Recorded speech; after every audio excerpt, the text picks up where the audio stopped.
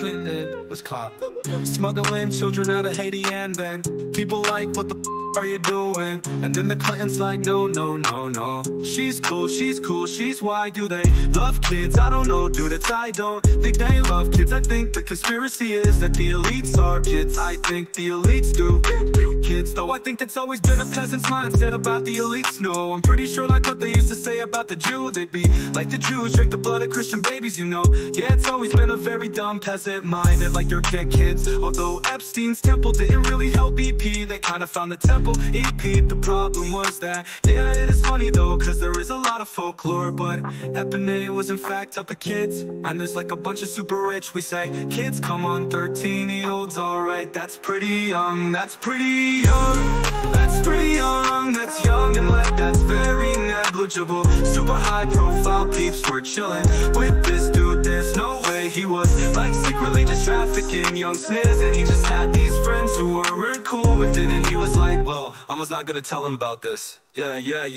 they don't even know about kids, yeah, that I have in this. I don't know, who knows? I'm on a whole other wave anyway, bro. I'm on nothing, what's the wave? Constant misery, dude. Yeah, hell yeah, dude, that's the sickest wave. It's funny too, cause I used to make fun of comedians for always being like, I'm depressed, bro. Like on say, it's like, nah, bro. Yeah, you don't talk about it like